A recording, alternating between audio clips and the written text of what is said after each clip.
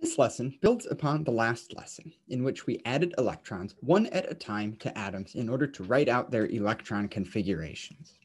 In this lesson, we'll zoom way out and see how the S, P, D, and F subshells lead to the S, P, D, and F blocks of the periodic table.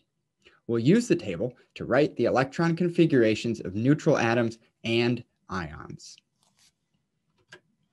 In section 6.8, we built the periodic table by adding single electrons to the lowest available energy level. We first added 2 electrons to the 1s subshell to make the first 2 elements on the periodic table. The next energy levels to be filled were the 2s and the 2p, which fit 8 total electrons. The second row of the table is thus 8 elements wide. Next, we fill the 3s and the 3p subshells, which also fit 8 total electrons, making the third row of the table 8 elements wide as well. Then we filled the 4s, 3d, and 4p subshells. The introduction of the d subshell has space for 10 more electrons, making the table 18 elements wide at this point. Then we filled the 5s, 4d, and 5p subshells, which also contain 18 elements. Next, we filled the 6s, the 4f, the 5d, and the 6p subshells. The introduction of the f subshell adds 4 extra elements to our table, making the table 32 elements wide at its widest point. Lastly, we filled the 7s, 5f, 6d, and 7p subshells. These are the heaviest elements discovered and the last elements on the table. This gives names to certain blocks of the periodic table based on which subshell is being filled. It also elegantly reveals the underlying reason why the table is shaped like it is.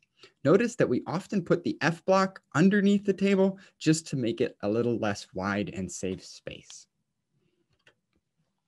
These electron configurations also explain the periodicity of the table because elements from the same column, the same family, have similar electron configurations. For example, the alkali metals all have a single electron in their outer s subshell. These metals all like to lose that electron and form 1+ ions. On the other end of the table are the noble gases, which have full s and p subshells. This electron configuration makes these elements very stable and unreactive. In general, the outermost s and p electrons determine a chemical's reactivity. We give these electrons a special name, the valence electrons. However, many of the transition metals will use their d shell electrons during reactions. So the chemical properties of the d block are not as easy to predict as the main group elements. The main group elements can have a maximum of 8 valence electrons, since this is the number of electrons which fit into the s and p subshells. In general, elements try to obtain 8 valence electrons during reactions. The number of valence electrons increases as we go left to right across the table.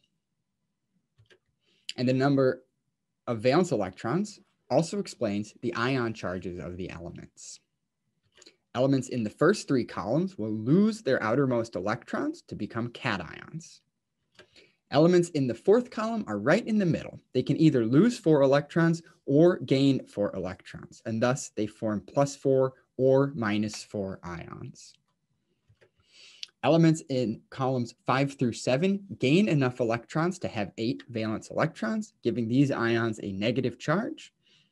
And the noble gases are already happy with 8 valence electrons, so they don't form ions or react at all. When we form an ion, we add or remove electrons, which also changes the element's electron configuration. In general, elements want to have the same electron configuration as the nearest noble gas. For example, neutral lithium has the electron configuration 1s2, 2s1. It loses its outermost electron to form a 1+ ion with electron configuration 1s2.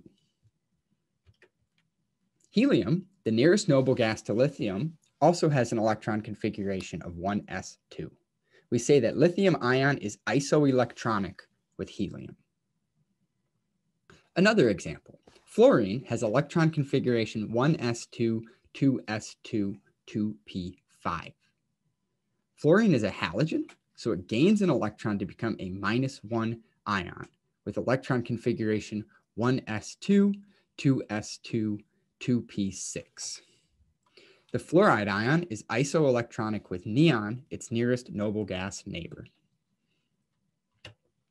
When elements lose electrons to form cations, the s and the p electrons are lost before any d electrons are removed. Take gallium, for example.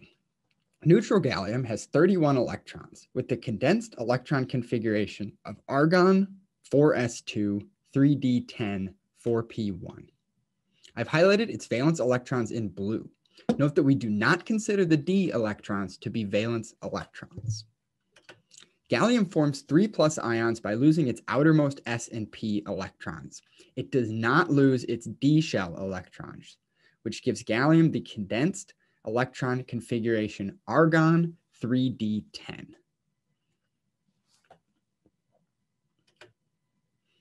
All right, time for a practice problem. Use electron configurations to explain why zinc always forms a 2+ ion. Pause the video and write the electron configuration for zinc and zinc 2+.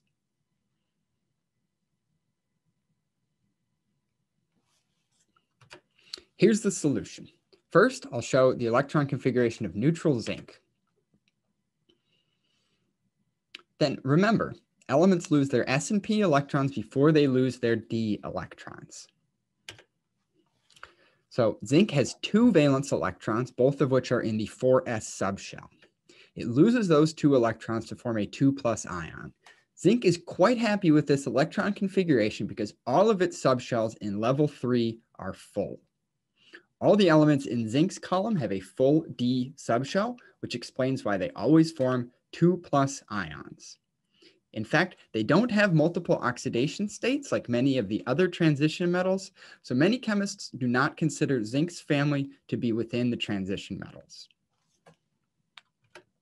On the subject of transition metals, their electron configurations are not as straightforward to predict as the main group elements, and you won't be expected to know them on a test. I'd like to point out 2 interesting phenomena, though. First, having a d shell which is half full often grants extra stability. So the elements chromium and molybdenum both steal an electron from their s subshell so that they have 5 electrons in their d subshell. Also, having a completely full d subshell grants extra stability. Copper, palladium, silver, and gold all steal electrons from their s subshell to completely fulfill their d subshell. You may recognize these elements as the coinage metals because they have extra chemical stability due to having a full d subshell. This also explains why transition metals can have multiple oxidation states. Take iron, for example. We would conventionally think of iron as having 2 valence electrons, which I've highlighted in blue. So iron forms a 2+ ion regularly when it loses those 2 s electrons. But iron also forms a 3+ ion when it loses a 3d electron, giving it a half full d shell.